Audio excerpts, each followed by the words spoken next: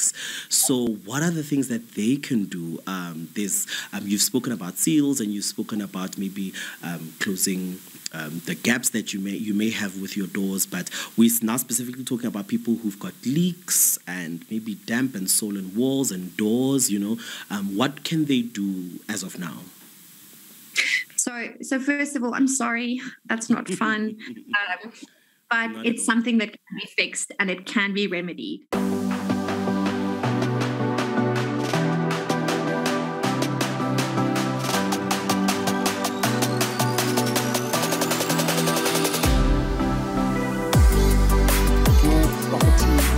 You want to make sure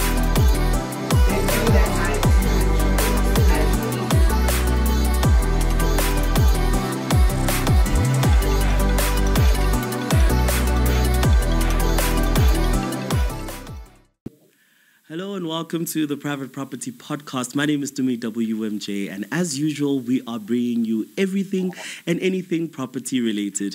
In today's episode, we are going to be talking about something really, really interesting. But if you're seeing my face for the first time, please ensure that you stick around, because you would really want to get to know what we are talking about on this podcast. We talk about each and everything property related: buying, selling, investing, and also just growing your overall property portfolio. We bring you industry experts who are well seasoned, who are going to give you tips, tricks, as well as advice on how you can just manage it and possibly grow your property portfolio. So in today's episode, we are talking about how to winterproof your house so that you can save money. And I am joined by Jon Plessis from Kandua.com, who's going to be talking to us about this. Jon, good evening. How are you? Good evening, Tumi. It's so great to join you this evening and to speak to you and the rest of the private property community. Thank you so much. And if you are a returning person who's always watching our podcast, mark the register and throw a green heart in the comment section. Share it with anybody you think is going to need to hear this information tonight, because I'm sure Jeanne is going to answer all your questions about how to winterproof your house. It is the autumn season in Johannesburg, South Africa, well, in most of South Africa, and we are moving into winter. So, Jeanne, let's talk a bit more about what winterproofing is, what it entails. What does it mean when we are saying someone is winterproofing their home? No, absolutely. If you're also in Johannesburg, you can feel winter knocking at the door hard this week. Yeah. On top of all the rain. So when it comes to winterproofing, and, the first thing I want to say is that I'm not the expert, but I know all of the experts, because at Kandua.com, we have over 30,000 home service professionals. So everything from a painter to a solar specialist to a tiler to a carpenter. We have all these guys, and we ask them because they've seen it all. So they know when winter hits, for a lot of people, that means problems hit. And the reason that happens is because they haven't done preventative maintenance. So preventative maintenance is the first thing, the first principle around winterproofing your home. The second principle around winterproofing your home is making sure that you keep the heat on the inside and the cold on the outside. And so I'll share some ideas around what we can do there. And then the third thing is to look at smart energy usage. That's another idea and another principle around winterproofing your home, where you can really make sure that your bill at the end of July, August isn't something that shocks you off your chair. So these are some of the things when we're talking about winterproofing your home. And what does it entail specifically, and why would you think it's important that one does this? Because, as you said, it's really preventative and, making sure that you use eco-friendly things. But I want talk us through maybe just one procedure that you would call winterproofing. What exactly is it? Like, if tonight I want to do something that's going to help me winterproof my home, what would I do? What's the first thing I would do? Okay, so a great the reason why preventative maintenance is so important is that when you don't maintain, you have small problems that end up turning into huge problems. And that can end up costing you a lot more to repair versus doing something now and preventing that problem from escalating. So a great example is your roof. Right. So if you want to start anywhere, starting your roof is a great place. If you've been experiencing the rain like we have in Gauteng, then you'll know that you might have some leaks in your roof. You've been noticing them now for sure. Now, just stopping the leak is obviously something you want to do. So getting someone in to do full waterproofing and stop those leaks. If you don't stop the leaks, what can happen is that you not only have, the first thing that happens is that you have damp that sets in the walls, and you have the bubbling paint, and you have the marks on the walls that are really unsightly. The next thing that happens is if that water sits there and it keeps on accumulating, you may end up with structural damage. So then you're weakening the structure of your home. Now, once you get to that point, the repairs really, the costs increase exponentially. So looking at waterproofing and fixing your roof right now is a great way to start with making sure that you don't have bigger problems down the line. Another thing that you can do in the same vein is look at your gutters around the house. Now, autumn time, the leaves start falling down. You have much more debris in the gutters, and it adds up. Now, typically if it's during the dry season, the leaves build up and you forget about it and you don't notice it. And what happens then when the rains come down, that gutter is not functioning as it should, and all of the water gets stuck and it pools in places and again causes water damage, which can start from something basic like discoloration and unsightly marks, something a lot more serious, where you have structural damage, or your gutter starts sagging and coming loose from the wall, and then you have a lot more expenses down the line because you didn't look at preventative maintenance now. So those are two things that are really great tips for preventative maintenance as we head into winter. Sure, and this already does sound like an expensive exercise, if you ask me, because we're talking, repairing some of the structures, ensuring that the structures that you already have in place don't deteriorate. Do you think that there are things that one could do that are less expensive that could contribute to the overall winterproofing of someone's house? Absolutely. So this brings us to the second thing, right? So the first thing is preventative maintenance. And the second thing is keeping the cold on the outside of the house. Because that not only is something that you can do often quite inexpensively, but it's also something that saves you money in the long run, because you don't have to crank up 7 heaters in every room of the house because you've kept the heat on the inside. So insulation. Now, insulation, there's a few things you can look at. One is the insulation that we use a lot in South Africa, is the insulation that goes in your ceiling, in the roof. So that helps to insulate the house overall. And then it really depends on the structure of your home and what is it built out of? Do you have a basement or not? Do you have more than one floor? Is it drywall in between the rooms, or is it brick walls? Lots of structural things then determine what kind of insulation you will put in the rest of your house. And our recommendation is always to ask the pros, get a few quotes that you can compare from pros to see what kind of insulation solutions work the best for you.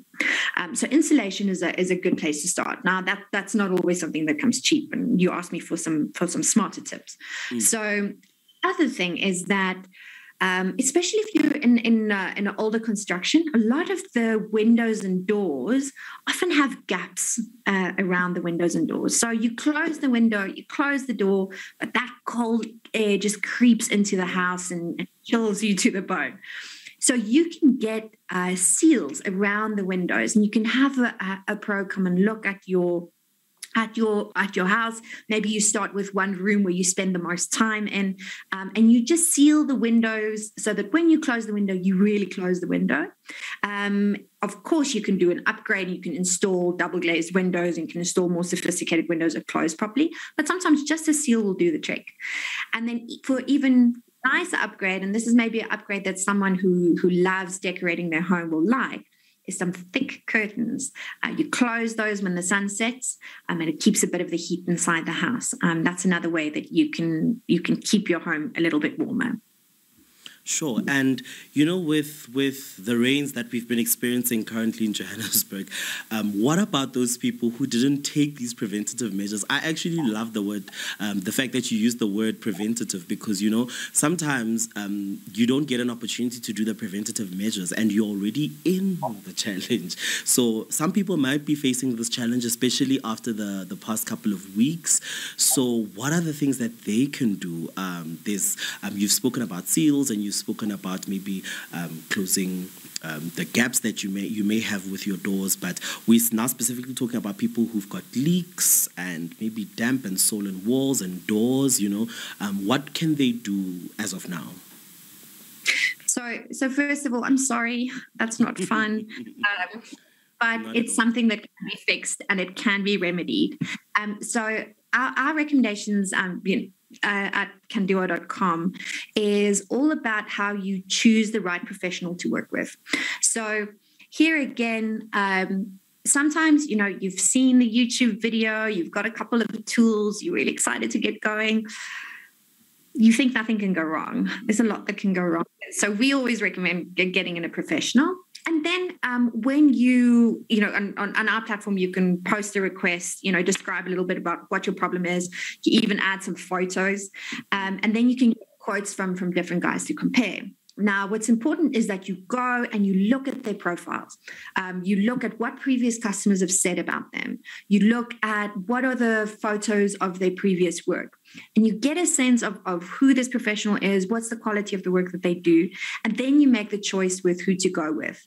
So don't just choose the cheapest quote overall, but really evaluate the person and see also who fits with what you want and the kind of expertise that you want. So it's always important when you've encountered an issue, make sure that you choose the right professional to work with, and we hope that we give you some of the tools to be able to do that. So that's one of the biggest recommendations that we have at canduo.com.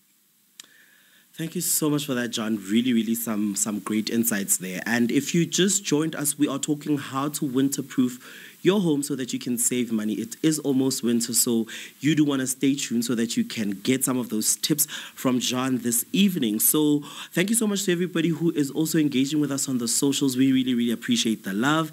We had a question on the poll this week on our Facebook page, and we asked, what would you rather see when you look out the window? We gave you the options, number 1, buildings, number 2, a big field with a lawn, C, which is a sea view, and then D, which is mountain views. And we got some beautiful responses from our Facebook family. La Rochelle said, I live in Nelspruit, so I love to see D, which is mountains, but I'm working towards getting the best views, which is sea views. I see that a lot of people want to really, really have those sea views. That is an ultimate goal for some people. And then going to the next question, or next response rather, Anelda says, shoo, this is a difficult one. I grew up on a farm, so it was B and D, which were awesome. But for now, C would be nice too. So for somebody who grew up on a farm, I'm sure some sea breeze, and some sea views would be nice. Jeanne, if I was to throw the question your way and ask you, which view would you rather prefer when you open your window? Well, so I grew up in Gauteng, so I'm going to see a sea view, of course. Everybody's just saying sea view tonight. Well, absolutely love the poll, and thank you so much everyone for engaging with us. So we are still talking winterproofing your home. It's almost winter. Everybody wants to make sure that they're ready. We are getting winter clothes, and we are just bracing ourselves for the winter. The statistics have actually said that this is going to be the coldest winter we have ever experienced. So you don't want that to catch you off guard. So stay tuned and let us give you all the information that you may require to make sure that you save some cash and also winterproof your home. So going into the next questions, I want to talk about the eco-friendliness and biodiversity. Do you believe that this is one of the ways that each and every person can be a good citizen in them contributing to and them not contributing rather to the pollution and all the challenges that we are having globally when we are looking at ecology? Yeah, absolutely. The choices you make in your home, the choices of, what are you choosing to install? What upgrades are you choosing to make? These are all things that can either be something that is more harmful to the environment or something that is less harmful to the environment. So one is, if you look at overall at saving energy costs, you are always getting a check mark there. So saving energy costs is great because it's only going up, and then you have money to spend on other things. So we all want to save on energy costs. And you have to see, at certain times of the year is when municipalities will adjust the rates that they charge you. Around here in Gauteng, that often happens around June, July. So you can get quite a shock on your energy bill in that time, because not only is your consumption going up because it's wintertime, but also the rates may have been adjusted. So now is the time to think about energy saving ideas. So here you can look at installing, for instance, solar-based systems. Now, it's not as simple as just throwing some solar panels on the roof and running a cable. It can get quite complex, and obviously the initial upfront cost depends on what kind of system you're investing in. What usually gets the best reliability, and is also a great option for when there's load shedding, is if you have the solar panels connected to an inverter and a battery backup system. That is quite a high initial upfront cost, but ultimately you can save quite a bit on your energy bill, and you pulling that energy from a renewable resource, which is great for the environment. So that's definitely one option that you can look at. Then there are other eco-friendly things that you can do, and some of them might not be as obvious. So it brings your energy costs down. So, good insulation in your home, putting throwing down a few extra rugs, thicker curtains, that helps to keep the heat in, so you don't have to crank up all kinds of different heaters. These are also things that help to reduce your overall footprint as a household on the environment. And you spoke a little bit more about, you spoke about the startup costs, and I want to know if there are specific funds or financial aids that banks give to homeowners or people who would like to set these green energies up in their homes. Do you know if there is anything that could help in that way? I think there are some banks that do offer incentives and do help you to invest in energy saving systems in your homes. I think this is something you should look at, whoever your bank is. We go and check that out and see if that's a smart financing option that they offer. Often also with some of the companies that install solar systems or install heat pump systems, for instance, they have a way that you can pay off that system through the savings on your energy bill. So they set up smart financing solutions for you, where when you've installed the system, you don't pay upfront for it, but you really pay it off over time. But it's only a little bit of extra money that you put in, or not even any at all, because they reap it from the savings that you get on your normal electricity bill. So there are some options that you can look at there. But yes, definitely check with your bank if they have some financing options available. And then also check with the pro, who is the expert in the systems that are available, and may also know of some other things that I don't. Sure. And I'm sure a very burning question in any homeowner's mind right now is that, does me winterproofing my home increase the value of my house? What value do I get? I understand that we're saving money short term, but long term, does this increase the value of the house? Does it make it more lucrative when you want to sell it? Or is this the case? So some upgrades definitely increase the value of your home, and you can be quite smart about it. Now, one upgrade that I personally quite love a lot, and that may very well increase the value of your home, is a fireplace. So a fireplace is not just something that is functional, so it, create some heat in the room, but it also creates a bit of atmosphere. It, a lot of people, if they imagine themselves in the home, when you walk into a house that you're about to buy, you picture yourself living there. And when you picture yourself sitting in front of the fireplace, that creates the warm, fuzzy feelings, may sway the decision just a little bit. So fireplace is a great upgrade. You don't also, and sometimes you'll think of a fireplace and you think, oh, the mess, and the ash I have to clean out, and the wood that I have to keep on putting in. You can also look at a gas fireplace. So gas fireplace is a lot easier to operate, and it's a lot cleaner. There's no mess to clean up afterwards. So that's also a great option, and is a bit more versatile than your standard wood burning fireplace. So a fireplace is a fantastic upgrade. Overall, when it comes to investing in your home with the intent to recoup that investment, the first place to start is your kitchen. The second place to start is your bathroom. So those are two rooms of the house that really a lot of people pay attention to. And if you invest money there, you often will make it back. The one caveat to that, though, is if you are investing in a change and investing in a renovation, if you have very, very unique, quirky taste, not everybody might share that taste. And instead of them coming into the house with the renovated kitchen and going, wow, they may come into the house with the renovated kitchen and go, wow, this is the first thing we need to change. So just keep that in mind and, stick with contemporary or classic styles and things that have a wider appeal if your intent is to recoup your investment. The final thing I'll say on, investing in your home and getting money back. If you are going to live in your home and you plan to live there for another 5-10 years, then invest in the space that you want to live in.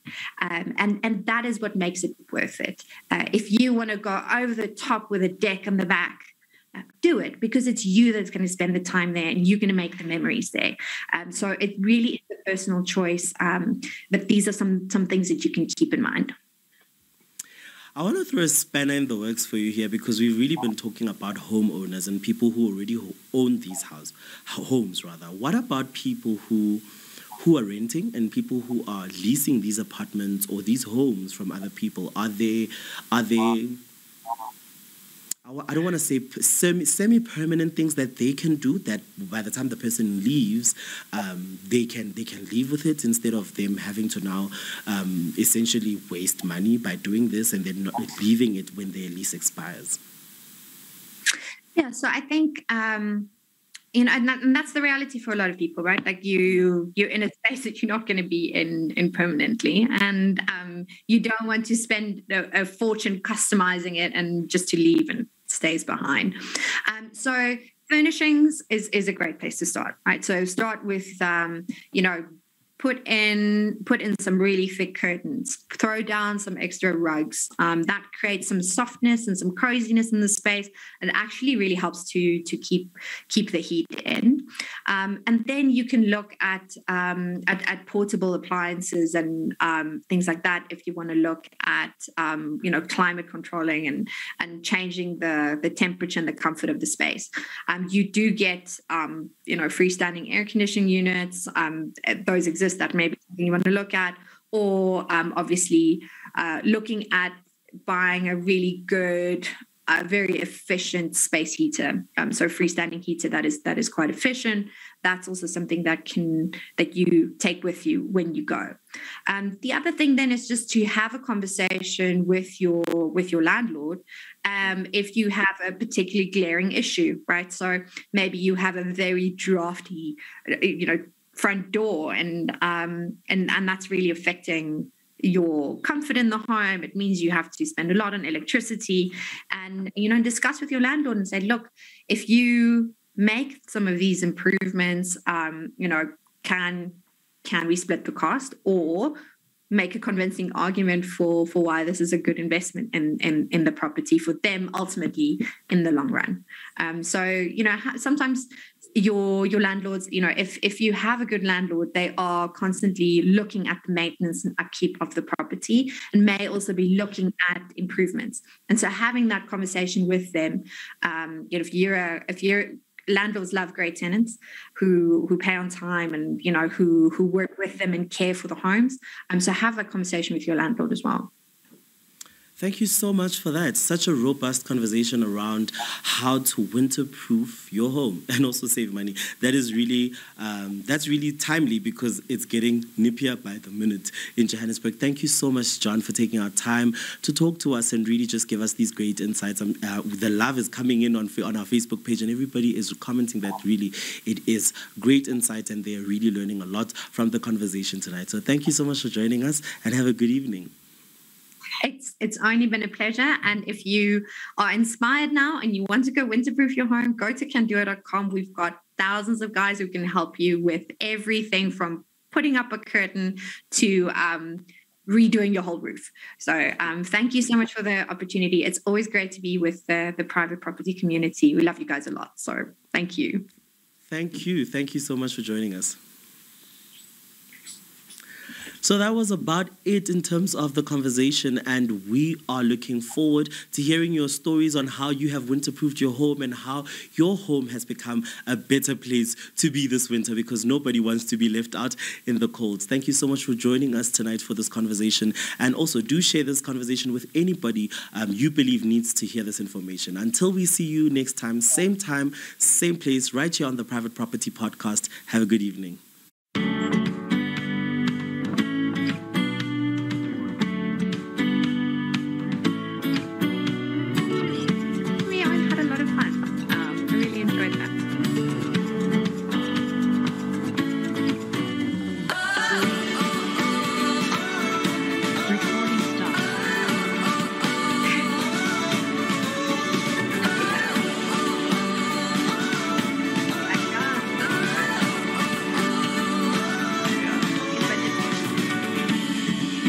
It's been real. Eh? Like I feel like we're here already. It's awful.